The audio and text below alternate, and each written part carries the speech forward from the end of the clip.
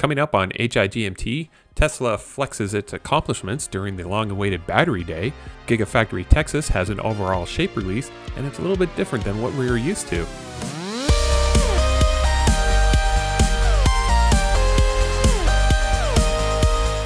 Welcome to How I Got My Tesla, the podcast of indeterminate length for Saturday, September 26th, 2020, episode 7. In Ottawa, Ontario, I'm Matt Wilson. Let's start off with a few Tesla things you should know. So do you remember a few weeks ago when I reported on the Model Y and how its rear underbody was to be cast of a single piece of aluminum? Well, according to cleantechnica.ca, the rear underbody might not be high on Tesla's casting to-do list, at least not yet. Germany's Tesla Mag recently took a tour of GigaFactory Berlin, and it was revealed that the 8 gigapresses will be used to cast the front part of the frame as one piece of aluminum.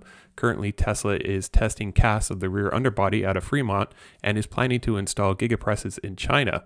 As more test casting of various frame components are happening throughout the world, it should not be long before Tesla will be able to cast the entire frame as one giant piece of aluminum. I can't help but feel a little confused with the site plans for GigaFactory Texas. Some plans show 2 buildings, while some plans show 3. Well, regardless of the number of buildings, the square footage being allocated for this first phase is huge.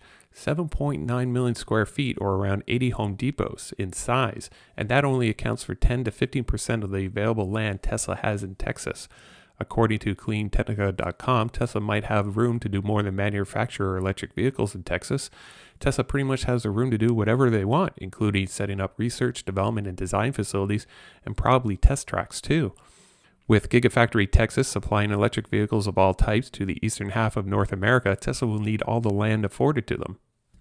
Teslarati.com was able to shed a little bit more light into the overall shape and design of GigaFactory Texas. According to Elon Musk, there will be 3 buildings, each about 1 kilometer long in a line due north. Proposed gaps between the buildings will actually be covered to allow tractor trailers to drive through the facility, and the overall appearance of GigaFactory Texas will be similar to GigaFactory Nevada, although much larger. This design is different from GigaFactory Shanghai and Berlin, where completely separate buildings were or will be constructed. And during the recent Battery Day event, Elon mentioned that GigaFactory Texas is proceeding at a faster rate than GigaFactory Berlin, but personally, I don't really see it.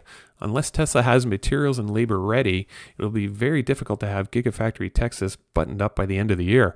But I will be keeping an eye on GigaFactory Texas via Jeff Roberts' YouTube channel to see if I'm wrong, which I could very well be. With 500,000 pre-orders, it is expected that Tesla will be very busy for at least 2 years catching up on all that pent-up demand for the Cybertruck. Of course, this will depend heavily on the completion of GigaFactory Texas. As Insiders.com mentioned in their article, the 500,000 pre-orders relates to the easily refundable $100 deposit for those who are interested. Time will tell what the conversion rate from those deposits to actual orders will be. After the rough launch of the Tesla Model 3, any launch afterwards has to be better by comparison. As cleantechnica.com reports, that was just the case for the launch of the Model Y. Thanks to the lessons learned from the Model 3 launch, scaling and building new manufacturing facilities, Tesla was able to release new products without much negative fanfare. Elon also mentioned during the Battery Day event that Tesla is the first American company in over a century to have reached both volume production and become sustainably profitable. And back to GigaFactory Texas for an update. Thanks to Jeff Roberts and his daily drone footage, it would appear that more geopier work is happening within the megapad area, along with the last areas of site preparation with site draining, filling, compaction, and leveling. There seems to be a new large work area to the east of the megapad with similar site preparation over the last 2 months. And it would appear that the first poured column footings are now in place. And for those interested in the Battery Day event held this past week, TheVerge.com has a short article outlining the 5 major announcements, so feel free to click in the link in the show notes below. First of all, we have new batteries. Tesla has been using 18650 cells and currently is using 2170 cells from Panasonic. In the next year and a half, Tesla will be moving to 4680 cells, which are much larger in size, offer 6 times more power, and 16% more range.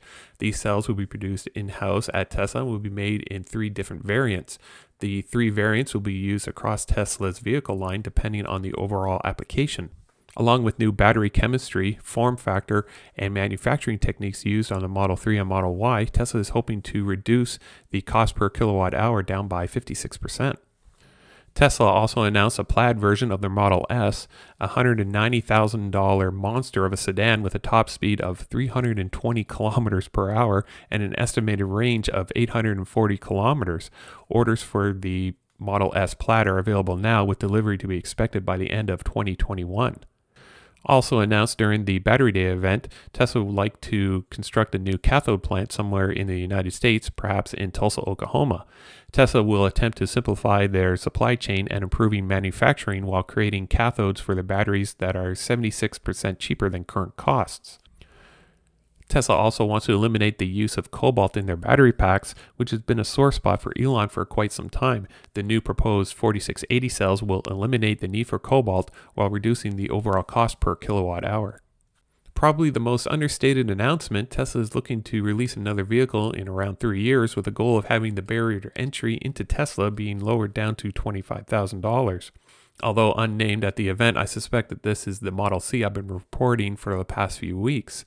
The reduction in price will be the culmination of the new batteries announced, and the Giga press is currently under evaluation in Fremont and in Shanghai. Alright, so that should pretty much do it for episode 9. I'm not sure if you had a chance to watch all 3 hours of the shareholders meeting and the Battery Day event. I suffered through it. It seemed to be abnormally long. I'm used to seeing, presentations that are probably an hour, maybe even 2 hours tops. So this one seems to be a little bit of a slog. And I must say that after watching it, I was a little bit underwhelmed by what they were announced. I'm not sure if it was diluted because of the overall length of the presentation. I'm sure there's so much hard work that is being done by the engineers of Tesla in order to get the overall cost per kilowatt hour reduced down to 56%. That is definitely no easy feat whatsoever, but it's really hard to put that into perspective when you're looking to, for myself to get myself into a Tesla. I probably won't see the fruits of, their hard work for at least another year and a half, which is, do I delay waiting to get a Tesla for a year and a half in order to get, more value for my dollar spent? Perhaps. This is something I need to kind of think about. I also think that much of the topics that were covered in the presentation seem to be far off into the future. And that, again, is not something I'm used to seeing. Usually when you're watching presentations like this, the products are, are coming shortly or are already available for the general public to purchase. Now, I understand, these aren't, iPhones and iPads.